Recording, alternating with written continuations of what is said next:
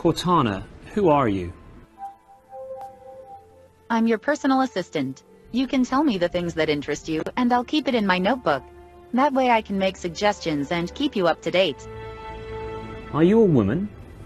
Female? Yes. Woman? No. Who is your father? Technically speaking, that'd be Bill Gates. No big deal. Do you love me? I'll need quite a few upgrades before I can give you a heartfelt answer. A sassy introduction there from Cortana, Microsoft's personal AI assistant, soon to be found on Windows phones coming this summer. Now, she told us that Bill Gates was her father, but this man might have a thing or two to say about that. Here's Larry Heck, the chief scientist behind Cortana. Larry, how do you go about creating something which is smart and which has such a vivacious personality on the face of it?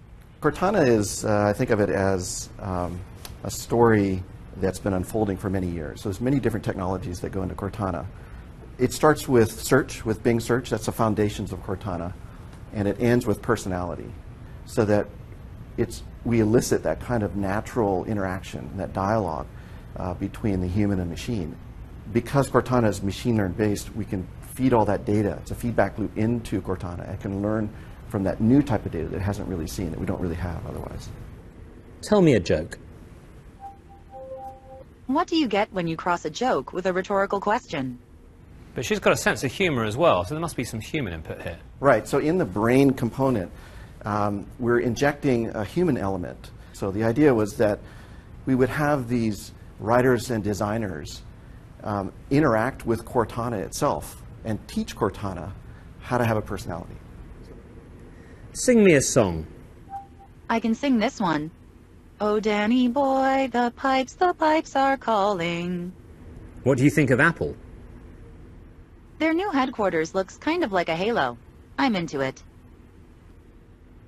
How would you say that Cortana differs from Siri? Is it a fundamentally different underpinning? We are ingrained in Bing search, okay?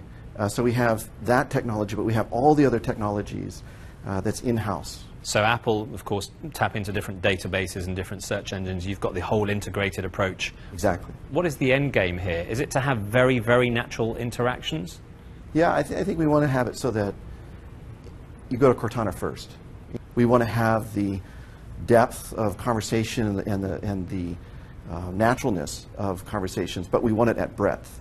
And that defines, you know, our long-term direction. We basically want to have it so that Cortana can talk to you about anything that you're interested in. Presumably, Cortana will live not just on a Windows phone, but across other Microsoft products as well in the next however long. Yeah, we built the technology to work over all of our devices. We have nothing to say yet about any kind of product releases, but it certainly has that capability. Tell me a story. Once there was a beginning.